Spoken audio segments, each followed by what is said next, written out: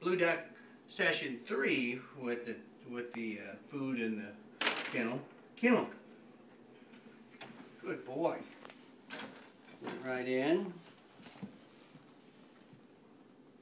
Now he thinks there's something better. He knows there's food in there, so he's sitting there going, is he going to come out? Let's test him and see if he does. Is he eating? Good. No. Well, I didn't have my gate ready, see? My hand wasn't ready. Here. Good boy. Give you some kennels.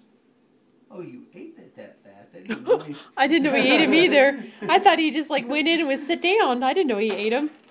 He was fast.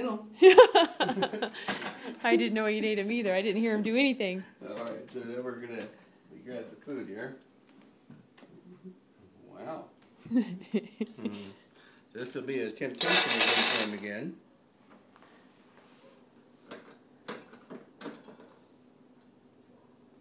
Kennel. Good boy. Good dog.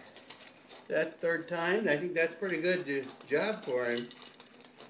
And next time we do this, we're going to put on a collar, which they don't like, and their leash, and we'll translate that to outside. And maybe make him wait a little bit longer. We'll actually take the crate outside the first time and do just what we did here, but outside, and then after that will be leash and collar. And probably make him wait 5 seconds or so.